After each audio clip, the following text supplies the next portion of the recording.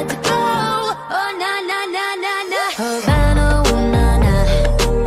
Half of my heart is in Havana, ooh, na na.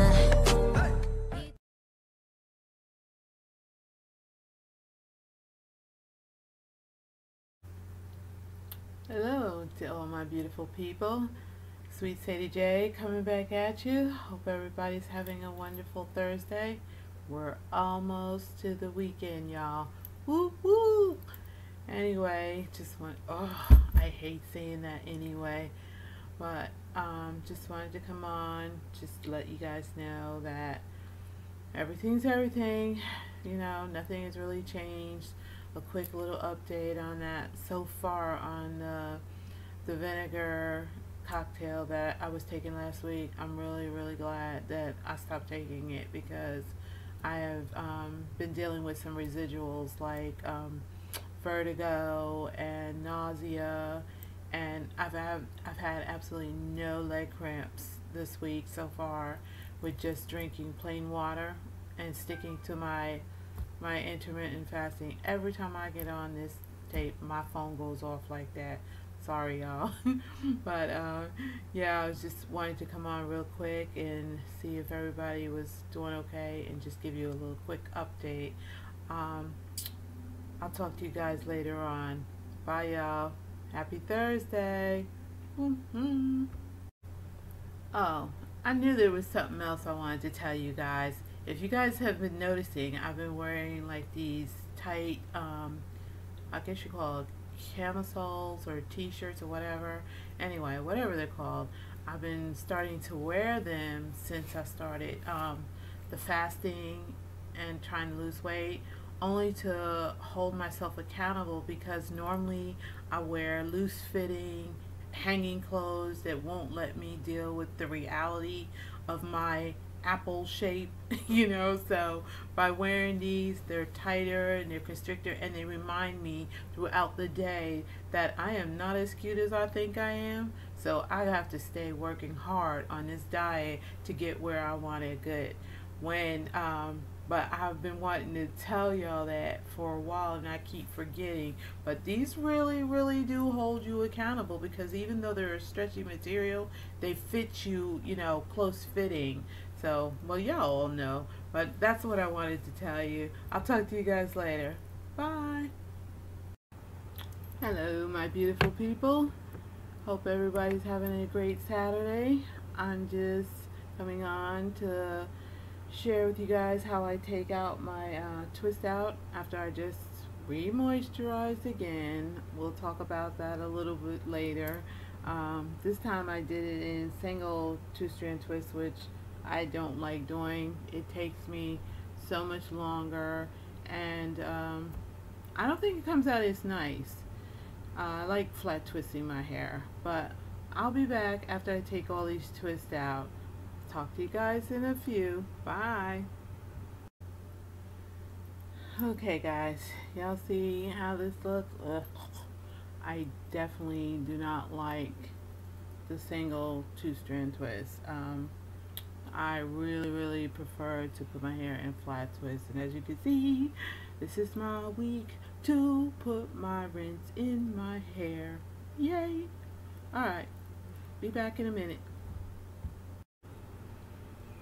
Okay, y'all, this is me trying to separate these twists because this time it came out really tight, and in the top it's still damp, so I'm not sure how this is going to come out, but we're going to take a whack at it. See y'all in a minute. Okay, so this is how it's looking right now. I haven't lifted it from the roots yet. I want to put a little makeup on first and then see if I can give my curls some time to relax, because right now they're really tightly twisted, and so it doesn't look as good as it did the last time. It was nice and fluffy and it was completely dry, and right up here in the top it's wet. It's not damp, it's wet. It's still wet. So you see this curl right here, it is completely damp. So I'm gonna pin it up right now and come back and try to put a little makeup on, and then we'll see what we can do. The world of natural hair. Okay, just got the hair out of the way. Of course, you can see my roots. It's all right. We'll be okay. I just wanted to, while I was trying to put some makeup on, just do a little, just a little chit chat about depression and mental illness, and how truly, truly, truly real it is today, and how many people are suffering from it, especially African American women, and of all ages.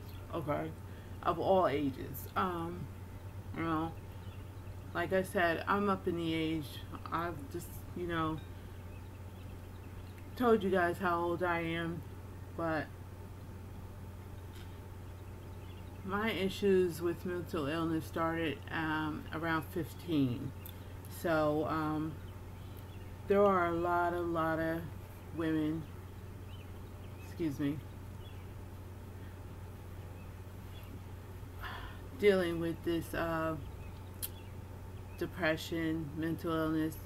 We as African American women, we basically are carrying the world on our shoulders. We are the most least valued.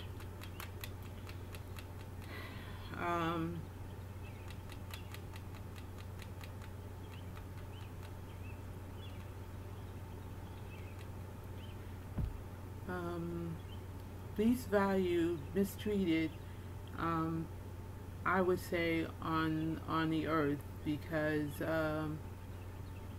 you know how the rest of the world already feels towards African American as a whole, and then black women, how we've been made to feel, most of our lives, that we're loud, we're ugly, we're big, we're black, we're this, and we're that, and whew. Then having no man in most of our households, raising our children alone, and working and going to school, and just doing everything on our own and by ourselves, and having the system bash us either way. If we work and try to take care of our kids on our own, we're out working, we're bad parents because we're working all the time. If we sit on welfare and get aid, we're bad people. We carry the weight of the world on our shoulders. And then on top of all that, our men don't love us, and they don't value our beauty. And I'm not saying all, I'm just saying, the basic. So, and then on top of that, we have to deal with our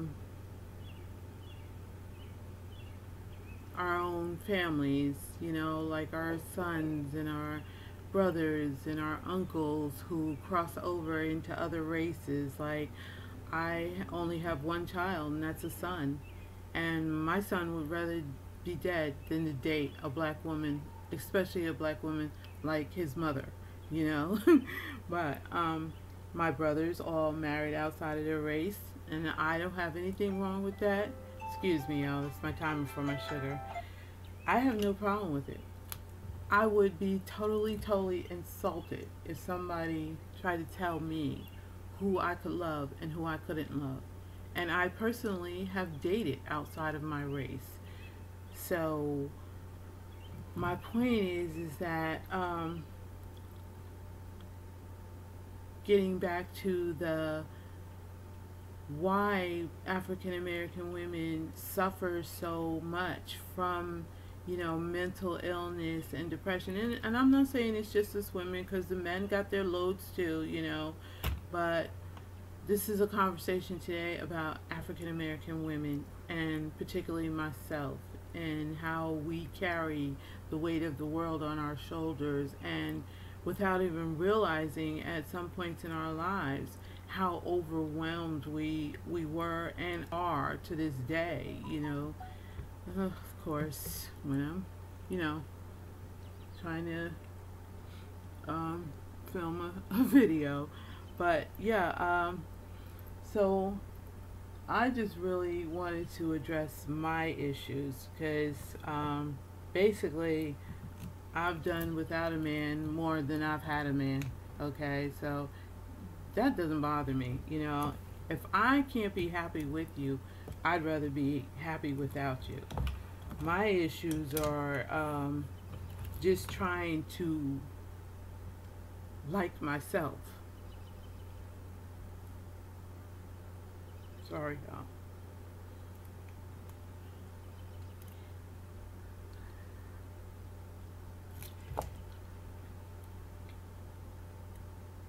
It's not so much of what others say about me as much as it is about what I say and how I feel about myself. Now, there is a connection to that because even though I say that, I know that the way I feel about myself is based on, you know, what others have said about me throughout my life, you know. And when you think about it, I'm very strong and very animate of being, you know, defensive on the outside, but on the inside, it's all about how you feel about yourself. What you see in that mirror when you look in the mirror and you see yourself. You know, what do you see? Do you see what those people say about you? Or do you see what God says about you? Now, as much as I love God and want to immerse myself in His Word and do His will at all times, it is sometimes very, very difficult, you know. But over the years, I've learned that it was only difficult because I was trying to do it my way and not His way. And I think it's just important to value ourselves before we expect someone else to value us. And just because one person says something negative and 99 other people have said something positive, what do we tend to think on? That 1% that said something negative. I don't know why we do it, but we do it, and we all know we do it. So, but the point is how we have to dig down deep and find the strength to not allow people to have that kind of power over us, because it is and can be and has been extremely devastating, you know, if you let it sink down in your soul. You know, if you look in the mirror and you see, you know, what they say, now all of a sudden your whole perception of yourself is different. Like, I didn't know I was dark skinned till somebody said, you're dark skinned. I didn't know I wasn't considered pretty until somebody told me. You know what I'm saying?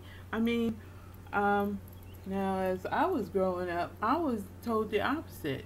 That pretty, big-eyed, you know, girl, till I got in school and the boys would, you know, tease me about my big eyes and my big lips. But then as I grew up as an adult or a teenager, those very same boys were trying to date me because of those big eyes and those big lips, you know. So it's funny how you can go full circle in your life, you know, and you could have wasted all that time feeling so bad about yourself, you know, all based off of what one person, just one person said. And, you know, we got, on top of all that, we have the audacity to treat each other, you know, worse than we treat anybody else. Black women are so rude to each other. They're so unkind to each other. When did that happen? When did it become such a competition out here that, you know, we had to be unkind to each other the way we are today, you know? I mean, we've got every force of race in this world against us, and we have the audacity or the stupidity enough to be ripping at each other's throats on top of all that. You know, what happened to our sisterhood? Did the white man win? Did he really break us all up apart? He took our men, he killed the ones that he don't kill, he puts in prison, you know, or he debilitates to the point where they can't do anything else but sell drugs and become alcoholics or whatever. Now is it him, or is it just our stupidity that allows society to tell us how we're supposed to feel towards each other, you know? I mean, I'm at a loss for words here because I just don't understand, you know, how we could, you know, just fall into the traps of what society says about us, you know, and then rip each other's throats out on top of it because, excuse me,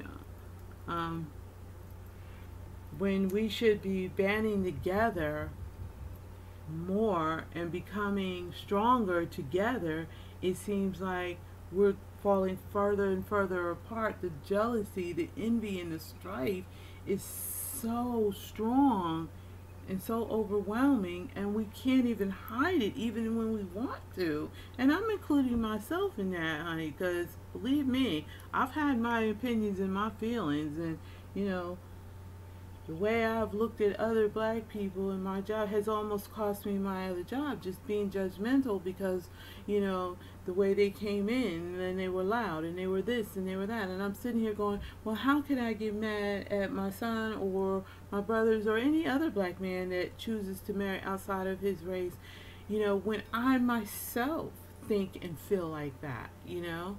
But it took some time, but I got out of it because, like I said, first, it almost cost me my job because I was having complaints filed against me.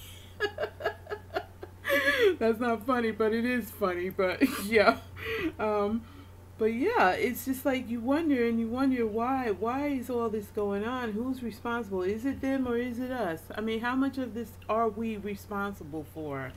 And if you read your scriptures and you read the Bible, it's so clear about that blame game, playing that blame game, you know.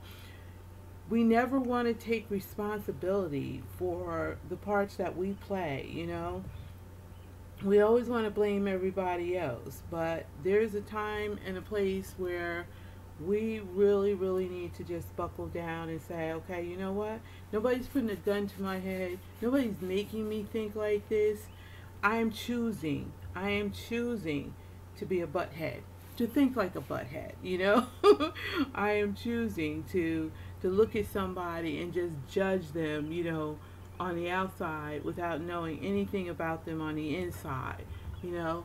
And that's where we have to come to grips and understand these things have so much to do with mental illness, because trying to get through life today, you know, just feeling so bad about yourself because of what other people feel towards you or how other people acted towards you has a lot to do, you know, with the mental illness. Now, for me, my mental illness came from me, my life not going down the path that I wanted it to go down, you know, things not turning out.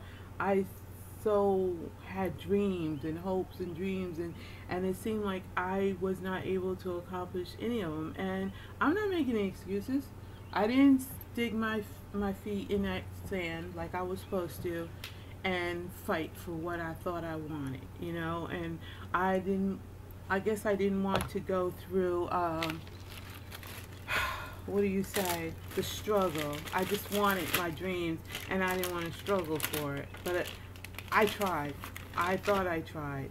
But in the end, I wasn't very successful. And my biggest nightmare came true, and that was where I started off in life was where I finished off in life. And it was sad because at one time it was a lucrative job. It was a great job. It paid very well. The benefits were excellent. I made more money at, working in the supermarket at that time than most people made at college graduates made working at IBM, So at that time it was okay, but for some reason God constantly told me that I needed to finish school, go back to school, finish, and graduate so I could have something else under my belt, because I wasn't going to want to do something this physical for the rest of my life, And so he told me that even before I injured my back. And then after I injured my back, he just kind of like reiterated, just supported what he was already trying to tell me. And it's one thing that's really, really important in life, I think, is for us to listen to that inner voice, that instinctual feeling, thought, when it stops you in your tracks and says, maybe I should do this, as opposed to that. I really, really think that we should listen to it, because every time I can think of any time in my life that my instinct has ever told me to do something, and I didn't do it, how much I suffered for it, and the consequences are real. They are truly, truly real. Those consequences of disobeying God and not listening to Him and thinking that what we want is more important than what He's telling us to want, is so real. So if you ever have the opportunity and your instincts is telling you to do something, and it's hard, know that everything that's hard it's going to be worthwhile, because anything that's easy, everybody has and everybody can do. But needless to say, I don't really know where my mental illness stemmed from. I never considered myself, unattractive. I've always had my share of, friends and lovers and whatnot. So I've been engaged to be married twice, and I didn't marry anybody. I didn't get married, but I was engaged. So I never felt like I was,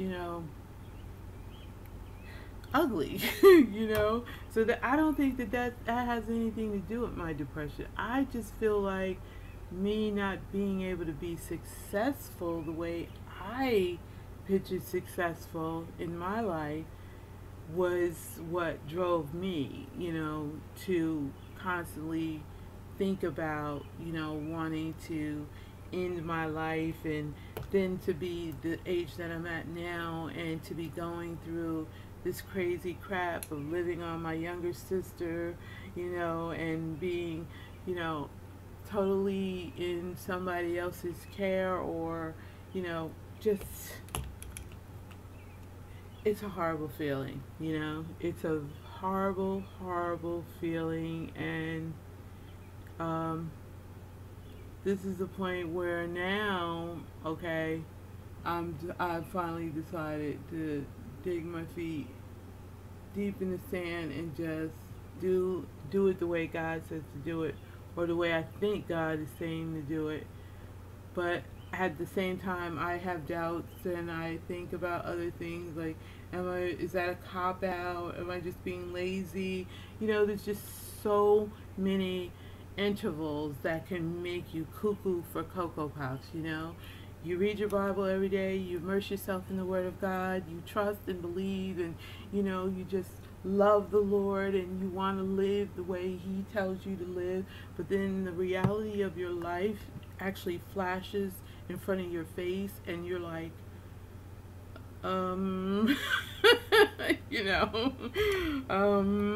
yeah, because that's pretty much where I'm at. I'm always at. I'm always there.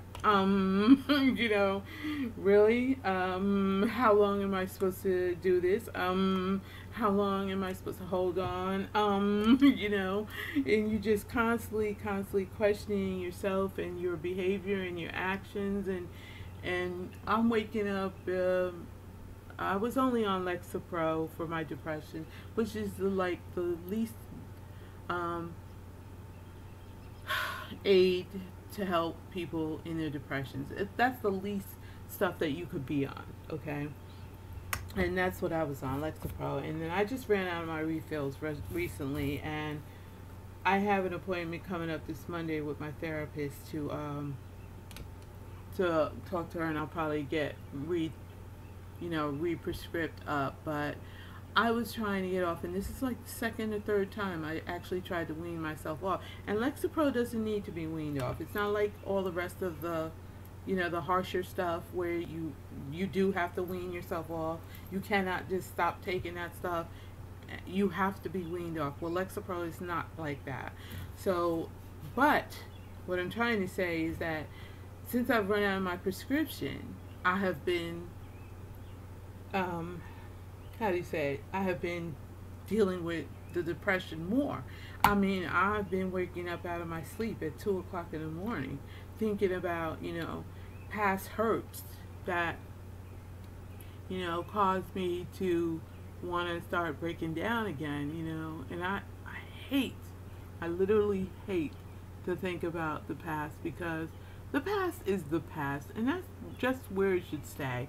There's absolutely nothing we can do about the past. It's done. It's over with. If you went to God, ask for forgiveness, He's wiped your slate clean. Now we need to wipe our slate clean. But Satan, as he would have it, will not let you forget your past. And he will constantly, every now and then, without you even seeing it, throw you a sucker punch and make you relive those, those issues. And it could just, I want to say, like I said, a sucker punch. It can knock the wind out of you, It could really knock the wind out of you. And I'm sitting here and I'm wondering, is it because I haven't been taking the Lexapro, or is it just in my mind that I need the Lexapro, so that I won't get depressed? And I mean, I don't know. I really have no answers to anything, because like I have said over and over again, life is trial and error. How do you know what you're supposed to be doing? Do I really need to be on the Lexapro? Does it really do that much for me? Or am I just thinking because I'm taking it, it's helping me, and so I'm faring better? But I'm honestly seeing my depression I'm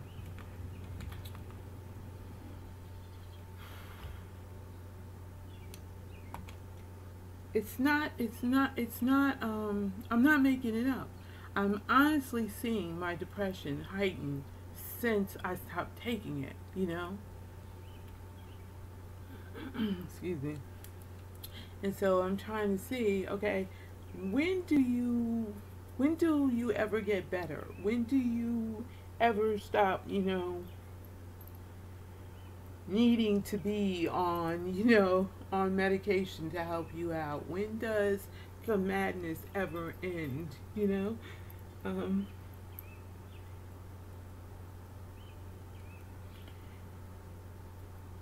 I can go from 0 to 100 in a millisecond and not know why. What the hell is that? Really, is that really necessary? I can walk in the bathroom and turn around quickly and walk back out of the bathroom and all of a sudden have a breakdown, an episode, And my depression is the kind where you mostly want to hurt yourself. It's an overwhelming feeling of sadness. And even if things are going, okay in your life at that moment, you still feel an overwhelmingness of sadness, and you don't know where it's coming from. And like I said, most of the time, I want to hurt myself, Some people can piss me off, and I try not to plant that seed that plants the seed that plants the seed, you know, because some people can make you want to rip their faces off and tack them to their behinds, and okay, like I said, I don't really want to plant the seed to plant the seeds that plants the seed, so I try to, keep that mess at bay, but yeah, it can happen, but for the most part, my depression definitely makes me want to hurt myself. And I don't want to hurt myself. I really don't. I want to live. I just don't want to live under all this, ugliness, darkness, and, my dreams are basic. I want to help others. I want to, go to the nursing homes where lonely senior citizens are just sitting there dry rotting with no one to talk to. I want to, go to the animal place and deal and help take care of the unwanted animals, because I love animals. I love dogs. I have dreams and fantasies of sitting on my front porch and drinking iced tea and lemonade. I don't really want to be, I don't know.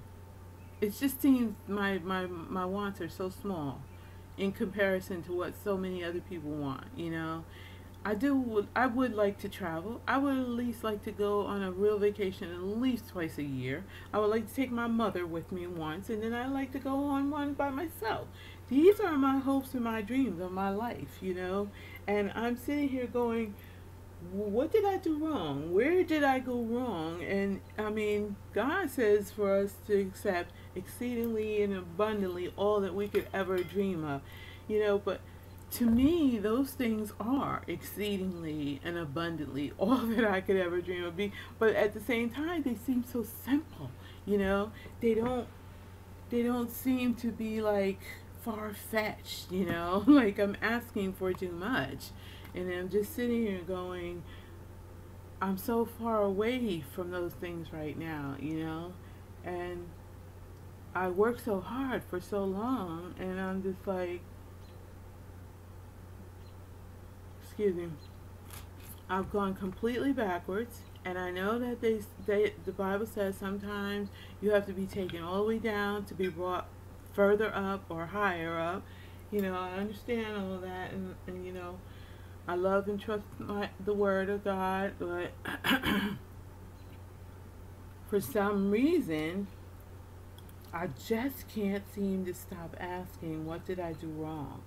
Even though I know, I was no perfect saint, I did my due like everybody else, but, for the most part, I didn't even enjoy most of the stuff because I was so condemned all the time and so conflicted. Even if I was doing wrong, I really didn't even enjoy it because I was conflicted. I was conflicted. I was ashamed. And so, not that that matters, obviously, because you're still going to have to deal with the consequences, because the Word of God says those that know the Word and do it not are more condemned to, the wrath of God than the ones who don't know the Word and do it not. So, I'm just rattling right now, guys. I just wanted you guys to understand what happens here with me sometimes, and I never thought I would get to this point where I would be able to talk about it to this point. Because when I go to therapy and I try to talk about this stuff, I fall apart, And so I am happy because I started this as part of my therapy, and I want to help anybody that I possibly can. And I know that there's a lot of young women out here that are dealing with a lot of these issues, and would love to be able to talk about it. And I want you to know that if you go to therapy. It's the best thing you'll do for your life. I know so many women who are dealing with so many issues, divorce, single motherhood, just worrying about the finances, just all these things that we deal with every day of our lives, every day of our lives. And having someone to just non-judgmentally sit down and listen to you for a half an hour to an hour, whatever your therapy does, and you being able to get that stuff off your chest is one of the most it really works, guys. It really, really helps. It's not going to solve any of your problems. Your problems are still going to be there when you get back to them, but the bottom line is you will be able to help yourself deal with it more, understanding first and foremost that it's normal. That it's normal, first of all, and that there's nothing to be ashamed of, second of all, and that everybody needs help. And you're stronger when you reach out and accept that help than when you sit around and just try to deal with it all by yourself, So, I don't know. I want to talk more about the depression and the mental health. I'm still a little weak on it.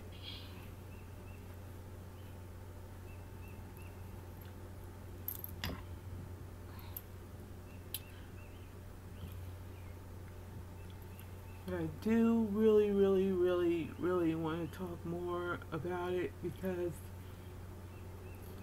the more you talk about it, the more you help yourself and the more you help others. And because it used to be something that I guess was frowned upon in the black community, the African American community, and that us black women, we're just supposed to be so strong all the time. And we have been, and we still are, right now today. We're still carrying the weight of the world on our shoulders. But it is okay to feel overwhelmed. It is okay to feel overburdened. It is okay to feel unloved, and the way the world has treated us and behaved towards us, and the way we treat each other. It's understandable. But get help. Talk about it. Talk it out. If you can't talk to your family, if you can't talk to somebody in your church, then get professional help, because mental illness is real. But I've been on here for a long time now, and I just wanted to come on and do my hair and makeup while I was talking to you guys. I'm probably gonna name this tape Talking GRFC, get ready with me for church. But I'm going to be trying to attempt to talk more about it, because I do have a lot to say and I have a lot to talk about. But at the same time, I thank my Lord and Savior Jesus Christ for bringing me,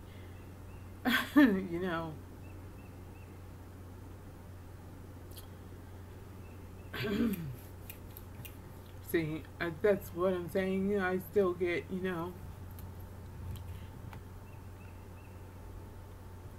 emotional about it.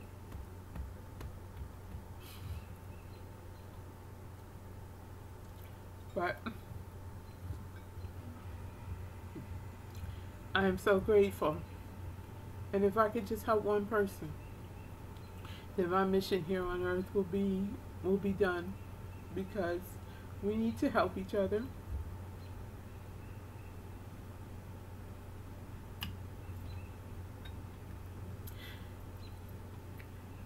We need to lift each other up and be kind to each other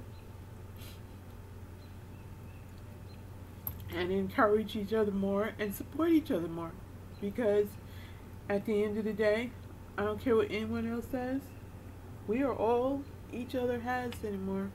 We're it. So just food for thought. But Sorry about the emotional breakdown, but this is this is the real this is the real deal. Transparency and all.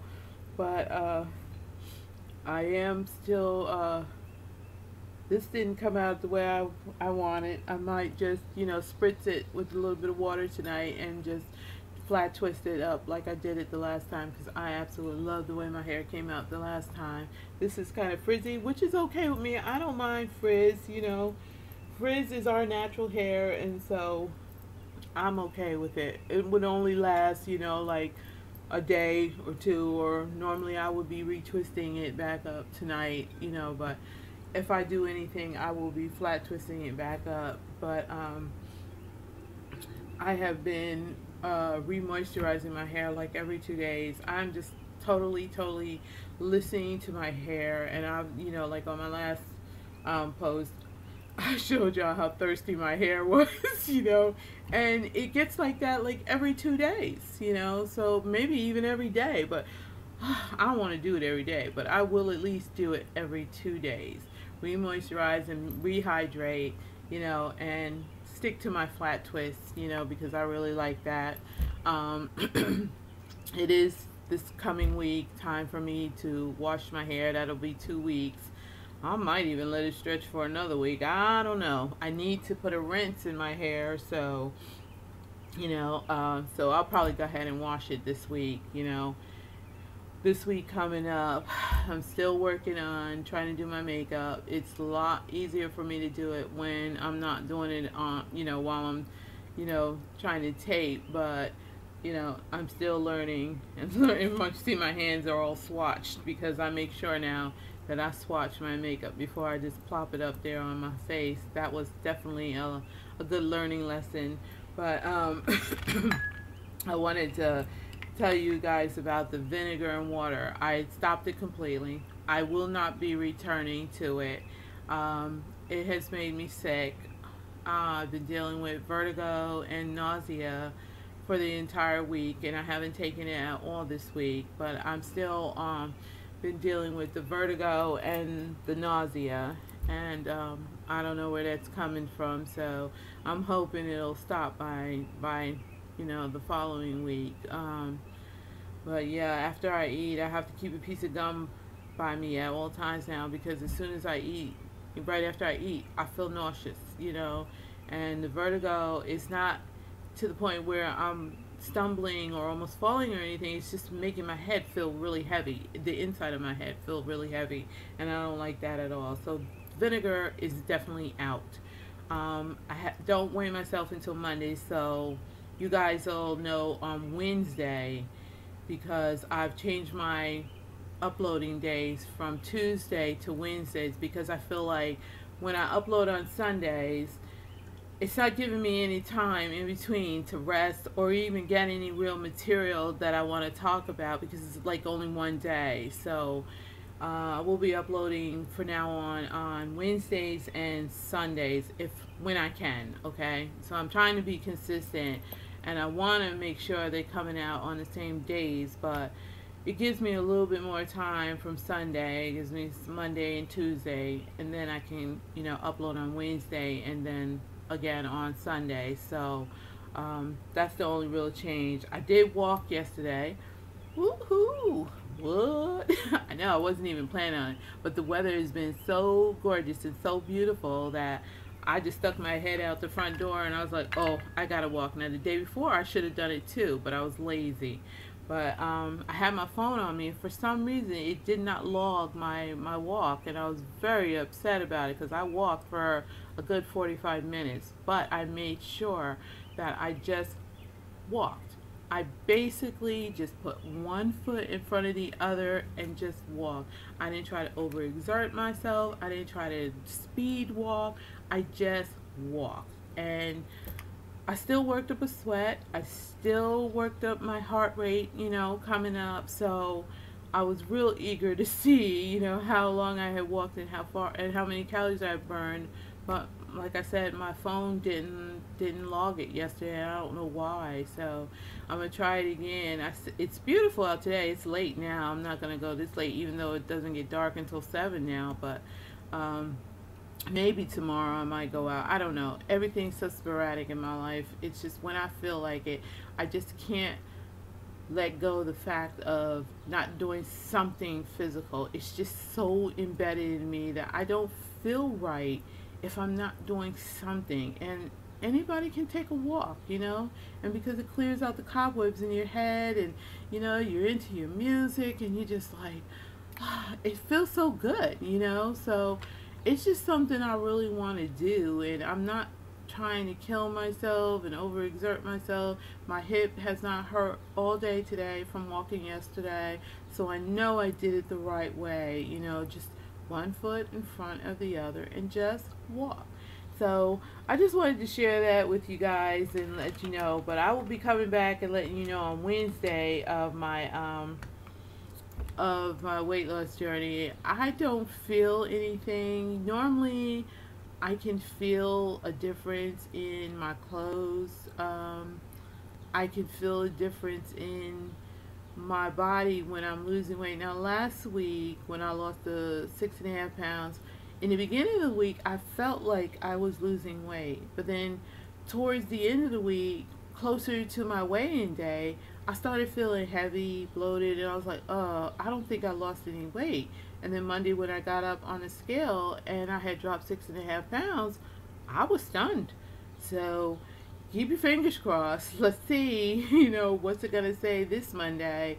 I almost messed myself up yesterday and got on the scale, but I had so much stuff piled on top of my chair over my scale that stopped me, and I was just like, okay, thank you, God, because I know I need to just wait until Monday and just keep it once a week, But as I said, I don't feel anything, I don't feel any difference in my clothes, so we'll see. I hope it works because I've been sticking to my intermittent fasting. I've been sticking to my drinking my water, and I even would like to incorporate my walking, if nothing more than 3 days a week, 45 minutes a day. I want to just make it simple and keep it simple, and not overexert myself. So keep your fingers crossed for me, guys, and I'll let you know on my next upload of the progress. But other than that, y'all, be kind. Being kind is the new pretty. Remember that. Love each other and help build each other up, not tear each other down. I love you guys. I thank you so much for interacting with me through your comments. I'm ecstatic. I've got 75 subscribers. Whoa. I'm ecstatic. I'm just like, what? Me? But, I know what God wants is what God wants, and, He'll do it if He wants, if that's what He wants. Y'all see that jean jacket hanging behind me on my vintage curio cabinet? That is another way that I'm keeping myself alert about my dieting. It is one of my favorite jean jackets, and I can get it on, but I can't close it. And so I hang it there as an inspiration as to what I'm working towards. This is the reason why I'm working so hard, because I want to be able to fit that jean jacket. And it's already spring, so, well, almost spring, and that's the time of the year where we wear our jean jackets, and in the fall before it gets too cold, and I want to wear my jean jacket. So I brought it out of my closet and I hung it up there so that I could see it every day. So that's another part of keeping myself held accountable and inspired to do what I'm trying to do. So you guys take care. I love you all. Have a wonderful weekend, and thank you so much for watching. Like, comment, and subscribe. Thank you. Bye-bye.